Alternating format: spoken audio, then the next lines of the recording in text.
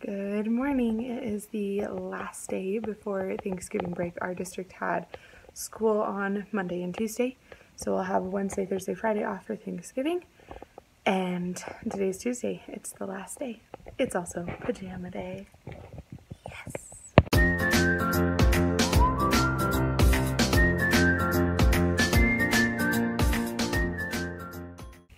I'm going to be 100% honest with you. On Friday when I checked the jar for pajama day, we weren't close. And I threw in a whole extra handful of marbles to make it happen. Because I needed pajama day today. Just wanted to give a quick shout out to my pencil sharpening crew. Look at this. So many beautiful sharp pencils. Also, I can't tell you what a difference it made to get a brand new pencil sharpener. Thrilled about that. So as I mentioned, it is the last day before Thanksgiving break, which means we're not really doing a whole lot of real school this week. Because it was 2 days, you know, what are you gonna do? So I like to teach a mini unit on Thanksgiving, so that's what we're doing this week. So I'm gonna go ahead and put up our schedule for today so that we can have that up and ready to go. I'm just looking over it.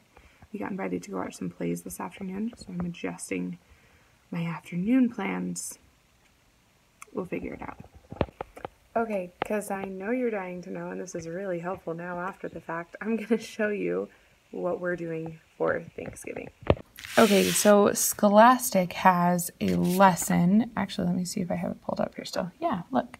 Scholastic has a lesson called The First Thanksgiving where they have all these tabs that you can go through. So I created a packet that goes along with this that we work through together. So this is the packet. We talk about the journey on the Mayflower, why the Pilgrims left, and then we do like a little activity as we talk about how it worked out for them.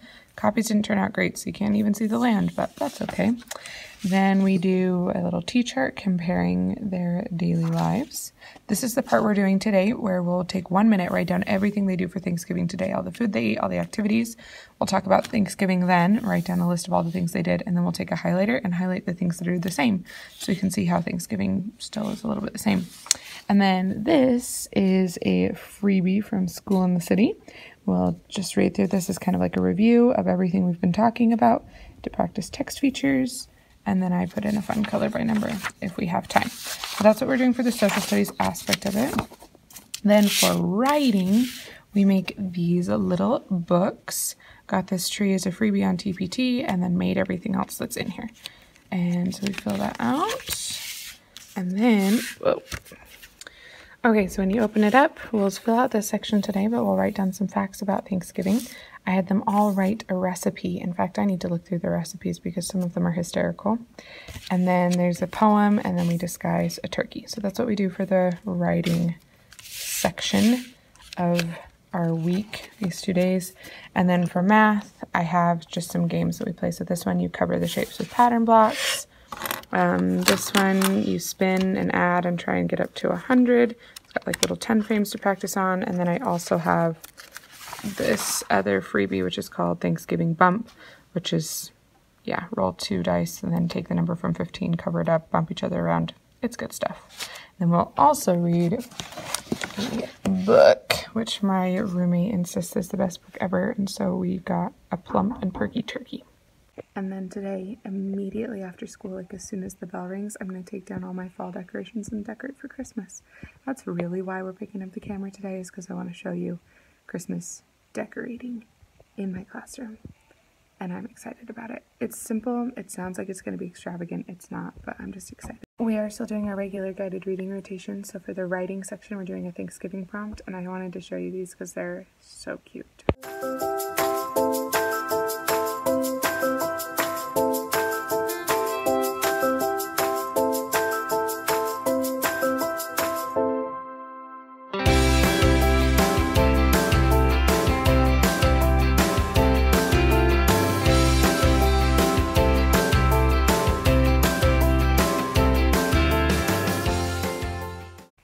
I think the wall and the scientist are my favorite ones. That's very creative. Those turkeys are not getting it for Thanksgiving. We also wrote these It's My Opinion essays. This is beautiful. It is my opinion that you should eat more pumpkin pie. First, it's easy to make, so it won't waste your time to get ready for your feast. Next, you need only pumpkin, flour, sugar, and milk. Only 4 ingredients. Last, it only takes 45 minutes. For these reasons, you should eat more pumpkin pie. That is the most well-written thing. I don't even like pumpkin pie, and I'm considering it. Way to go, child. We should eat chicken on Thanksgiving because it's smooth and soft on your teeth, and it's fun to rip off the skin. It sounds a little bit morbid. And now I really don't ever want to eat chicken. We're eating more shrimp for Thanksgiving now. There's a lot of pie and crepes. I'm just impressed that they all remembered to use the different pieces of opinion writing that we've been talking about. It's making my little teacher heart proud. Oh, there's a spelling comic. Oh, this one's pretty good too. Wow. I love going through our finished work basket. Okay, so like I said, we're learning about the first Thanksgiving. So today we made a list of all the things that we do at Thanksgiving. We talked about the first Thanksgiving, we made a list of all the things that they did, and then we highlighted the things that were the same so we could see what was the same and different from the first Thanksgiving to our Thanksgiving. And as we're going over this, we're reviewing what we talked about yesterday and reminding ourselves that the Native Americans who the Pilgrims lived near had at their feast were called the Wampanoag people. And one of the little guys in my class raises his hand and he goes, "The Wampanoag are in Charlie and the Chocolate Factory." And I was like, "Oh, are they really? I had no idea." And then I realized, I think he was thinking of the Oompa Loompas. So, okay, the Wampanoag Native Americans are now the Oompa Loompas in Charlie and the Chocolate. That's so not okay. That's okay. In other news, my students got me the Fiona book because I love hippos, and then today the same girls brought me in this book because they found it and felt like I should have it. A very Fiona Christmas. Look at that hippo. Oh, be still my heart. And I got chocolate. Wow, feel so loved right now. I like how straightforward the instructions are. You just make it, cook it, and eat it. It's pretty good. Yes. So you're gonna get a chicken, and then skin the chicken's feathers, and then cut off the legs and the head, and then cook it, and then bam, turkey.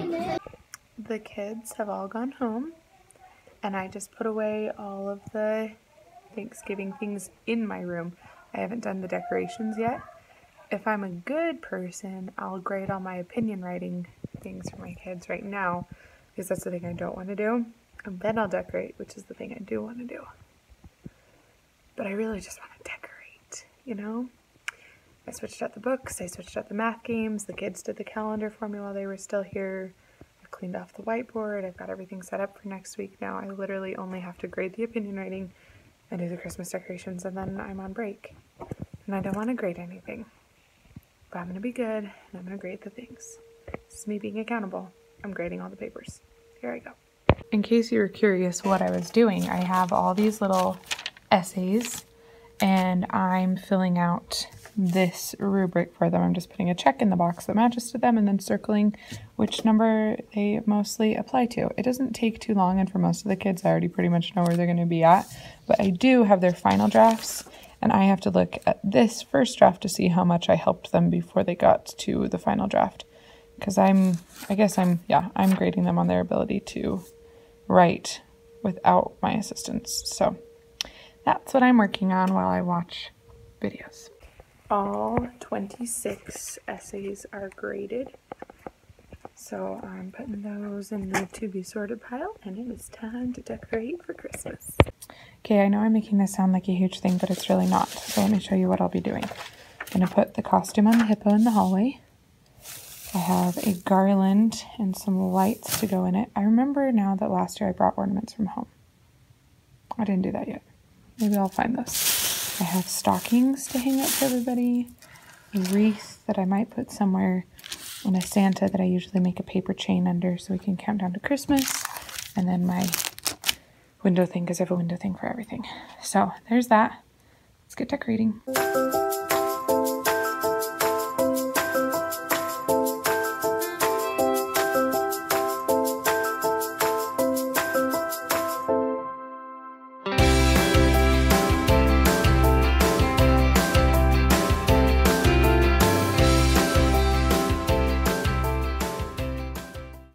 Through a series of unfortunate circumstances, I did not get footage of me hanging the garland, which is probably actually better because that was a pain.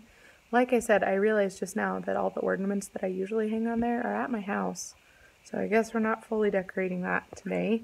I am currently putting the names on the stockings. I think I'm also 5 short on stockings, but you know, Walmart's real close by. So all I have left to do is put the names on the stockings and hang them up front. And then I think I'm going to call it quits. I'll pick up the other 5 stockings and the ornaments to bring back and decorate on Monday. So let me hang those stockings.